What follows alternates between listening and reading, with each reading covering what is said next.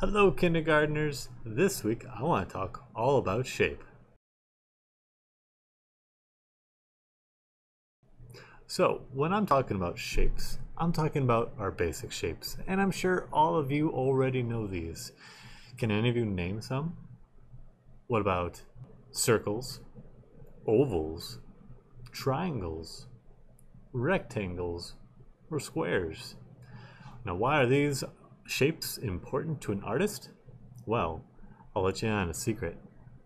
You can make just about anything you can think of using just these basic shapes. So, starting in kindergarten, we're going to learn how to use just these shapes to make a picture. And as the year goes on, we're going to keep practicing learning how to use basic shapes as building blocks to build a picture. For this week's project, I want us to take some of those basic shapes that we know to create a rocket ship. Now, if you think of a rocket ship, well, they're really tall, right? So let's use our imaginations. They're really tall, they're pointy on top. What are some shapes you think we could use to build a rocket? Here's one of the ways that I thought of.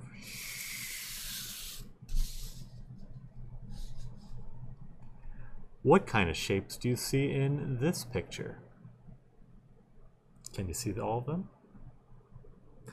The biggest one. What's the biggest shape that you see?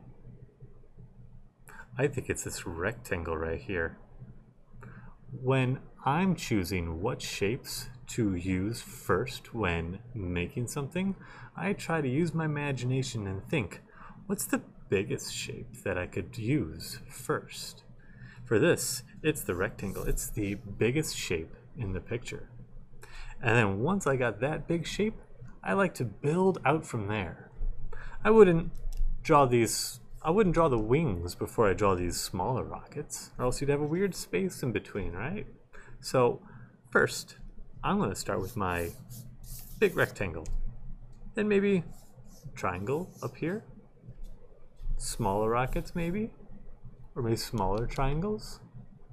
And we can draw the rocket shooting stuff out at the bottom. All sorts of stuff you can do with just some basic shapes.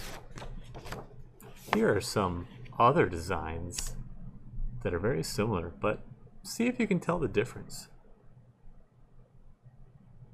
Do they all have the same number of windows? Are all the windows the same size? These windows have 2 circles. These windows use just 1. This one doesn't have any extra rockets. This one doesn't have any wings. You can design your rocket in a whole bunch of different ways. Let's draw one together. This will be our very first picture in our sketchbooks. So I want you to take your sketchbook out and open it up to the very first page. I like to fold it over so I have just one page to look at. Now, we need to start this drawing, and we're going to start every drawing this way using a pencil. Why do we want to use a pencil first? Because it can erase. And if we make a mistake, if I used a marker instead or a crayon and I made a mistake, I could not use this page anymore. I would want to flip it to the next page, and I feel like that's a waste when this is still a perfectly good piece of paper. So instead, using a pencil allows us to be able to fix our mistakes without wasting paper. Let's let this focus. There we go. Alright, so let's start building our rocket. Now we want to make sure we have room on our paper for all the other details. So we don't want to put a rocket in the bottom corner. Do we want to put it on the side? No. We'd probably want to put it just in the middle of our paper. That way we have room top, bottom, sides.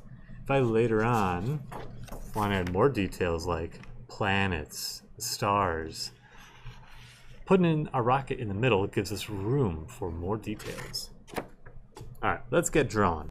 First, let's think back to my first example. Can you picture it? What shape did I use first to draw that rocket?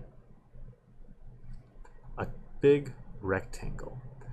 Rectangles are drawn with 4 lines. Don't do it all at once, because then it's going to look more like a rounded rectangle.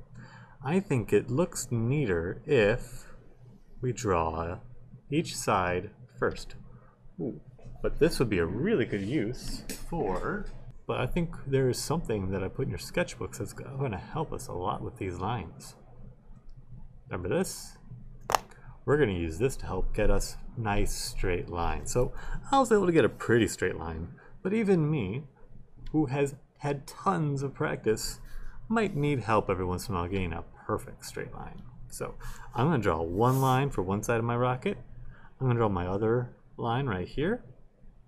And here's what I like to do when I'm holding this down to help me draw a straight line. Just like a ruler, I want to make sure I'm not holding it in one spot so it wobbles all over the place. Instead, I want you to make like an L shape with your hand. An L, with your thumb sticking out. And then you're going to hold it with the top fingers and your thumb on your paper. So you're holding this in 2 spots. That way, it won't move when you're drawing. Alright, I'm going to draw my one line. So that looks pretty good. I'm going to go ahead and draw the bottom, or from your angle, top. Everything's upside down, unfortunately. There we go. Oop, I went a little over. It's okay. I used pencil. I can erase it.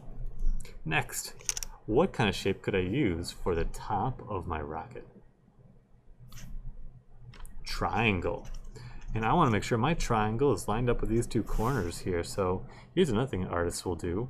When they're holding this to help them draw a straight line, they might line up a corner with the edge, like this. See how nice and clean that looks? Let's check that out. Let's do that over here too. And I want to make sure these line up. That's how I would draw a nice, neat triangle. Now, if using this is a little too tricky, you don't have to use it. It's there if you need it, but you can draw this by hand too. It's just a simple triangle. All right, this is where you can be a little more creative. How do you want your rockets to look? Do you want extra booster rockets, or do you just want simple wings coming off the side? If you want booster rockets, they look just like this, but smaller. So you're just going to draw the same thing, but smaller. So let's do a couple of those booster rockets. It's just a tall, skinny rectangle, and then 2 smaller triangles. You can add wings if you want to, or you don't have to if you want to be more like this middle one. I'm going to add some wings though. Then, here's the fun part. We can add lots of details to this rocket, like windows, or maybe want to write a word on it. I wrote NASA because that's the name of the space agency that runs all of our outer space stuff. In fact, I'm wearing the shirt right now because I love NASA. I love outer space. However, you can write anything you want here. Instead of NASA, you could write your name. For me, I could write Davies, like it's the Davies rocket ship, like I own a rocket company, which would be really cool. So you can write your name on here, you could add windows, however you want to do it. Go ahead. Circles for windows. If you want to experiment, use a different shape for a window, you can.